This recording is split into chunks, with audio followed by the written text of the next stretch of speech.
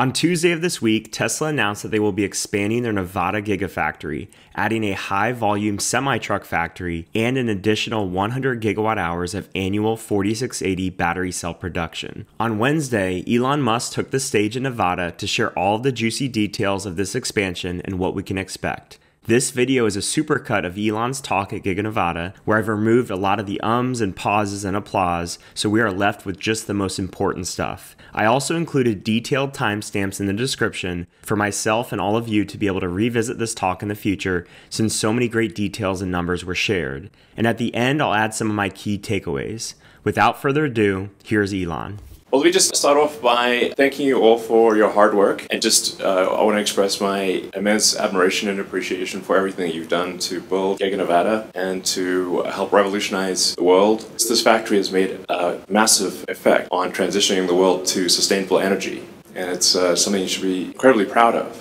And I'm incredibly proud of you guys for doing it. So. Yeah. So we've made incredible progress at Tesla in building this factory, in achieving tremendous output of cells, drive units, power electronics, stationary battery packs, but there's more. It's hard to believe that it was almost a decade ago that we started building this place. I mean, I can remember coming out here to the Tahoe Reno Industrial Complex, as it's interestingly named, and it was nothing. There was just rocks. And now we've got this incredible factory. It's the most advanced cell and battery and powertrain factory in the world. I spent so much time in this factory since I actually was camping out on the roof at one point in a little tent, just to sort of save time from going to the hotel. There's a little tent on the roof and lived there. It gets pretty cold at night, I have to say. But just coming in here and seeing all the snow on the ground, I mean, this is such a beautiful area that we're in. The wild horses, I think people sometimes don't believe me. It's basically like paradise around here. I think it's 10,000 wild horses just roaming around, snow on the mountains, Lake Tahoe nearby. Part of this, by the way, is a recruiting call for because we're going to need a lot of people. So definitely talk to your friends and family about coming to work here, because we're going to scale up big time, and it's going to be great. It's interesting to see the original goal. At the time, people thought this was a crazy amount of batteries to make. When we started out, this one factory was set up to build more lithium-ion batteries than the rest of the world combined. And it remains by far the biggest factory in North America. And the reason we built it is because there literally weren't enough lithium-ion batteries. If you took all of the factories on Earth combined, it wouldn't be enough to make electric vehicles at scale. So that's why we concluded we had to build a factory. A really big factory, which is why the Giga part comes in. So it's one of the biggest factories in the world, and it's going to get bigger. In 2014, we projected 35 gigawatt hours of battery cells, and we're there. We've done $6.2 billion of investment, over 5 million square feet, 11,000 team members, and we have 3,200 acres, of which we've still only used a small portion. So we've got plenty of room to grow. And I should say that what I'm announcing today is actually not the end of it. It's just really phase 2. So there's going to be a phase 3 and 4. I mean, it just takes a tremendous amount to transition the world to sustainability. You've got to have giant factories if we are to move the world to a sustainable energy future. So where we are right now is we've made over 7 billion cells. We're actually almost more cells than people. And we've done over 3.5 million drive units, so motors and power electronics. We've made 1 million energy modules for stationary storage. Exactly, so I always remind people, we also make stationary storage. That's very important. The 3 elements of a sustainable energy future, the 3 pillars, are electric vehicles, stationary storage, and then solar and wind. And because solar and wind are intermittent, you have to have the stationary storage to store the power for when the wind isn't blowing and the sun isn't shining. And this is all very doable and will be done, and will bring civilization to a sustainable energy future. And in terms of the economic impact, it's really substantial, $6 billion of total economic output every year.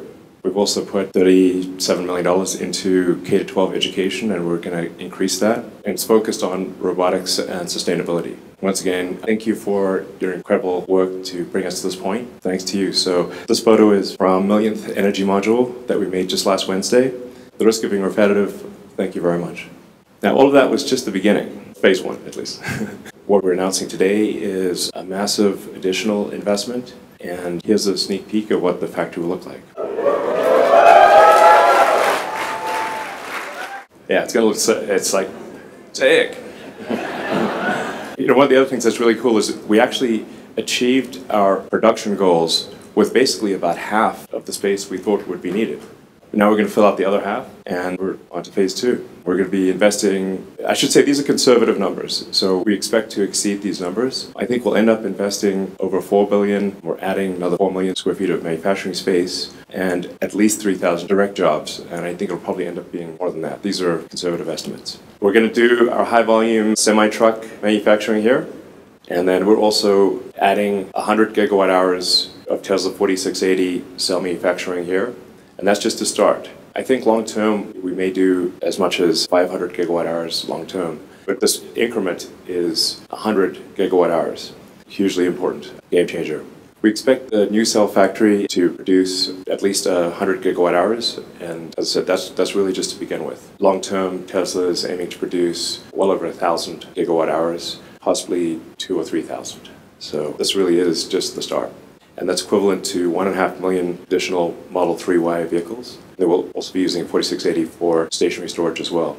And to be clear, this is in addition to our suppliers. When you think about the fact that there's 2 billion cars and trucks on the road globally, obviously you've got to build a lot of electric vehicles to replace all the gasoline-powered vehicles, and then about as much is needed for stationary storage or sustainable energy. So it's actually really incredible to think about. Yeah, some people have said this is impossible, but you can drive it. In fact, we already have Tesla semi-truck in use by some of our key customers like Pepsi. So that this year is kind of like the limited production of the semi-truck, and then hopefully sometime next year we'll be able to achieve volume production. It's a game changer. Although semi-trucks are only about 1% of the vehicles, they're actually responsible for 20% of the emissions. It's a much bigger effect than you'd think if you just looked at the number of vehicles. It's an essential part of a sustainable energy future. And this is a beast. You can see it hauling ass up the mountain there. Pretty cool. I'd like to say also a big thank you to the state of Nevada, and I'd like to invite Nevada Governor Joe Lombardo to join me. My biggest takeaway from this presentation is that all of us as Tesla investors just got the new Gigafactory announcement that we've been waiting for. Like it or not, prior to this announcement, Gigafactory Nevada was not considered a Gigafactory by most investors. What I mean by that is if you ask most analysts and retail investors to name Tesla's Gigafactories, most of them would likely tell you about just the big four: Fremont, Shanghai, Austin, and Berlin. Most of them would skip over the factories in New York and Nevada, as well as the mega factory in Lathrop. Up until this point, Tesla has been judged by its ability to produce and deliver vehicles. And Giga Nevada is producing a lot of the components, but it doesn't manufacture the final vehicles. But with this one move, Tesla just added a fifth major Gigafactory into the conversation and solidified themselves as more than just a car company. Gigafactory Nevada will now contribute in a meaningful way to Tesla's vehicle sales with the high-volume semi-factory. It will also be the primary driver of 4680 cell production, which will feed all parts of Tesla's business, including the energy business, which will begin to differentiate itself this year. My second big takeaway is that they're going to be able to pull this off way faster than they would have if they were to start a new factory somewhere else from scratch. In the full video that Tesla shared on their YouTube page, the governor of Nevada comes on after Elon to talk about all the ways he wants to support Tesla. Now, I realize that part of this is him fishing for support from Tesla's network of employees and fans, but a big part of this is his genuine desire to see Tesla succeed and be an asset to the state for years to come. They have the state government's blessing, and that means we will likely see this second stage of the factory go up in record time. Maybe Elon's prediction of 50,000 semis produced in 2024 isn't as extreme as we once thought it was. My third and final observation is that Giga Nevada may actually end up being the lifeblood of this next stage of Tesla's business. For so many years, Tesla has been cell constrained, and anybody who follows Tesla closely knows how important the 4680 ramp is to Tesla's business. They expect to get more than 100 additional gigawatt hours of production in phase 2 of this build out, and are planning a phase 3 and a phase 4 that would get them to 500 gigawatt hours and beyond. Elon even threw out the future goals of 1,000, 2,000, and 3,000 gigawatt hours of cell production, but it wasn't clear to me if he was talking about it for just Giga Nevada or all of Tesla's factories combined.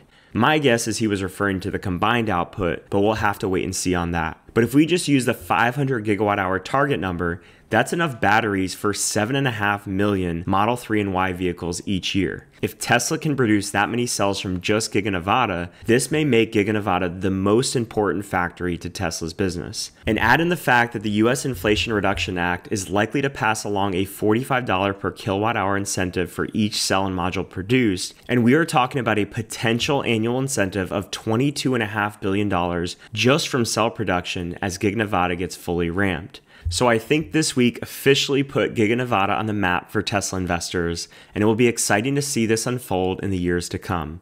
If you enjoyed today's video and appreciate the painstaking work it took me to cut out all of the pauses and dead time in Elon's talk, let me know in the comments below. I personally love re-listening to a lot of Elon's talks and figure this would make it easiest on all of us to revisit this in the future. Thank you for watching.